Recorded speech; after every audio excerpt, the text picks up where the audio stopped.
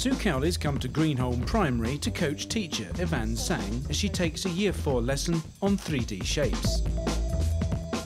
Sue will watch the lesson from a nearby room using hidden cameras and microphones and provide instant feedback for Yvonne through a hidden earpiece.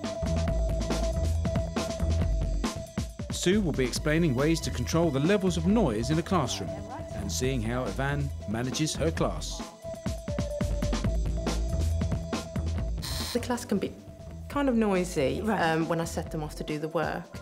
And I'd just like some ideas on how I can get them settled down quickly. And also, I've got things like table points and, you know, to reward them for sitting down and doing that. But I'm just wondering if there's any other things I can do. And then also whether my instructions have anything to do with it, whether they are concise enough.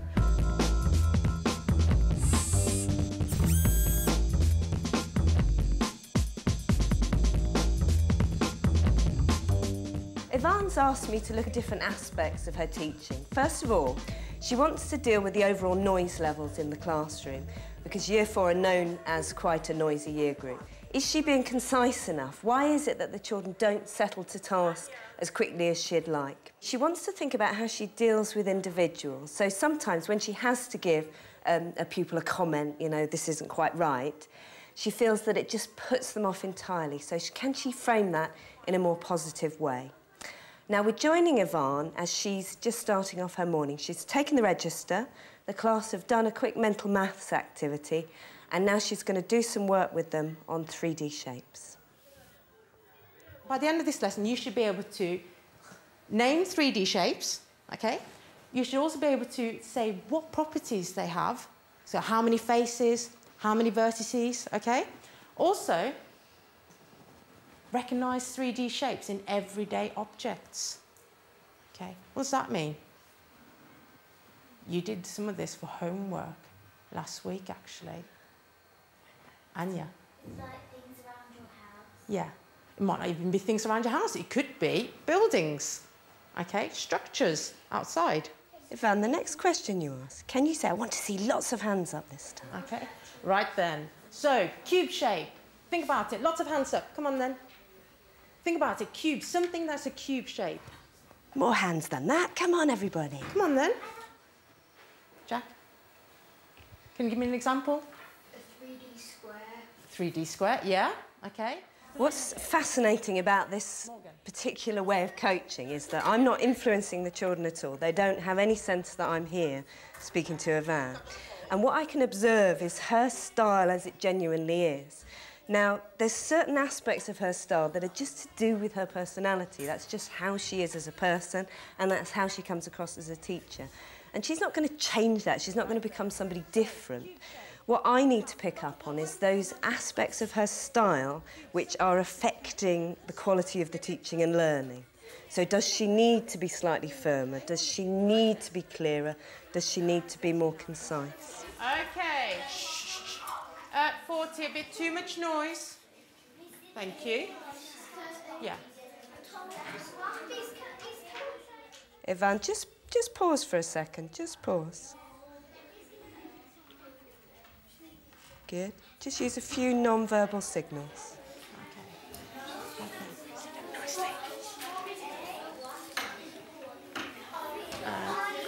Right, this way. Charlotte, can you pack away the whiteboards and pens?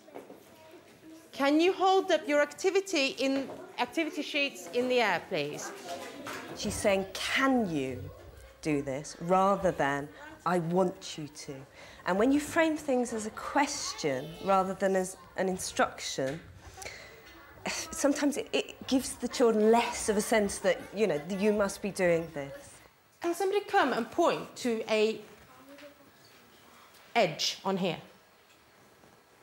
All of you should be able to come and point to an edge here. Yvonne, can you say, I want to see who's sitting really beautifully, hands straight up in the air. Who's sitting nicely, sitting up nice and straight. OK. Now, cue boy, get your activity sheet from the back here. It says activity 3 on it. And again, you would do that in your books. Cylinder, you're working with me on here. spheres and pyramid, you're working with Miss Thompson. I think there's several things that are missing. I think a target is missing, a sense of a kind of urgency. So this group, you're going to have 5 minutes, so a time target, to come up with 3 ideas for each of these shapes.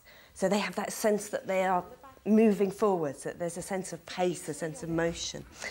Also, she hasn't clarified with them how they are going to do this activity. Are they discussing it as a group? Are they talking to a partner? Are they doing it silently? What's the overall noise level going to be in the class? Now, what we'll see once they're on activity is, are they uncertain? And do they use that as an opportunity to push the boundaries and be noisy and go off task?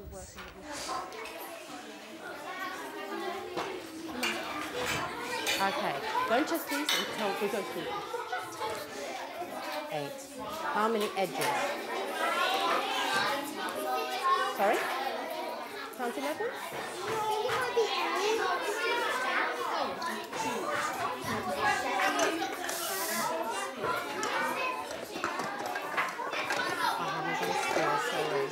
Yvonne, if there's enough shapes for them each to have one, can you give them one shape each and say to them, right, you've got 2 minutes and I want you to explore that shape individually. See if you can count the edges, the vertices, so get them really hands-on with this. Okay. They want to get their hands on the stuff. It's like every child everywhere in the world, really, isn't it? Rather than the teacher holding it, you're much better off to give them a minute or two to explore it individually. Here, have a shape, have a look at it. Because when you're holding it and counting, it's abstract. When they're holding it and they're actually feeling it and counting it themselves, then it's concrete. And faces of your shape. Now, count the vertices, edges and faces of your shape. Okay, on your own. I'll come back in a bit, okay? By the time I come back, I want you to count the faces, edges and vertices. Now, who has not worked with Miss Thompson or with me?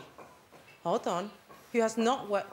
You've worked with Miss... Listen to the question, okay? Who has not worked with either myself, me, or Miss Thompson?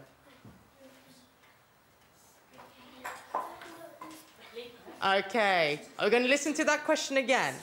Put your hand up. No, let's try it differently. Put your hand up if you have worked with me or Miss Thompson. Okay? Thank you. Okay, so all of you have worked with us. Well done, okay? What's lovely here is Yvonne started coaching herself. So she's asked the class, right, who hasn't worked with me or my TA? And that's totally confused the children. And she's tried it again, and it still hasn't worked. And then she suddenly realised that she needs to ask a positive rather than a negative. And okay, what about? All of a sudden, she's just kind of relaxed and has started enjoying herself and has started being able to reflect on what she's doing almost as she goes along. She's doing a great job. Okay? Hexagonal. Hexagonal what? Well done. E, X, A, D, O, N, A, L. Although this is quite a noisy activity, they do seem engaged. I don't feel that they're coming off activity yet. I do feel she hasn't given them a sense of how long they've got for this particular part of the lesson. So in a moment, I'm going to try and coach her to give the whole class a moment where she brings them back together. Right, you've got 5 minutes, 10 minutes. How long have they actually got to do this activity? It doesn't exist. How many faces does your shape have? Can somebody help? It's just missing here. You had the one here. And this one. This is a face. Okay. Yvonne, in a moment, I think it would be worth pulling the whole class together, reminding them about noise levels, reminding them about how long they've got left on this activity. Right, 3, 2, 1, 0. Lovely. Just wait. Just wait, give them a moment. Everybody looking this way. Look this way, please. Do you know what? Alex and Simran, well done, you're looking this way. The whole of spheres are ready, and so are nearly most of cubes now. Only 2 people that I'm waiting for. That's great, Yvonne. That was lovely. That's really nice. You're doing fantastically. Well done. Now then, does anyone not have a shape? Okay. Right then, this time, I want you to count the edges and the vertices of your shape. 2 minutes. She's really understood that she can allow that group to go for it, have 2 minutes, she can pop round to all the other groups and come back and see how they've got on. You've done 3 so far. Okay, what about this side? Can you put your shapes into the boxes, please, quietly? Oh, Jack, well done. Amani, well done. Really quietly here. Some people have started, some people haven't. They need to pack away. Okay. Morgan, well done. Roman, well done. Ellie, well done. Okay, do you know what? I'll take the sheet. I'll take this one. And it's done. So Yvonne's bringing the lesson to a close now. She's asked me to look at the idea of noise levels. Are they too high? What can she do about it if they are? Now, what I've noticed is that's really closely linked into her giving of instructions. Where she's been able to give clear, targeted instructions and the children are on task, I don't personally feel the noise levels are too high at all.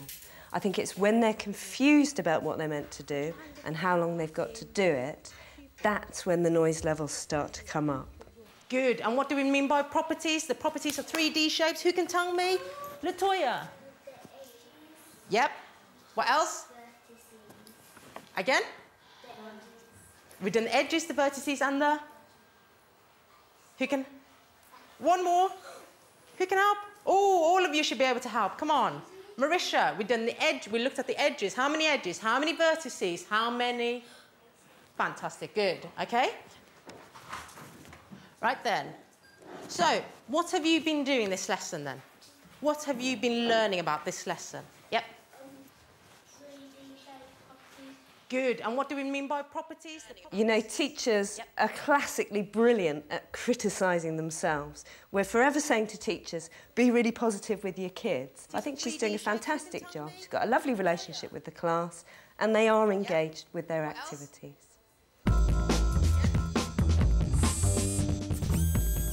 I found it really useful. I really liked the fact that you gave me just little prompts that helped the lesson go along nicely. And you were really quick to pick up on stuff. When I said to you, you know, set them a target, you were straight in there doing it. Yeah, the children liked the targets as well. They had something to work towards and they knew exactly what they needed to get done. I think you did great. There was lots of use of names. You were looking for the positive the whole time, which I think you did absolutely brilliantly. You should give yourself a pat on the back. Well done. Thank you.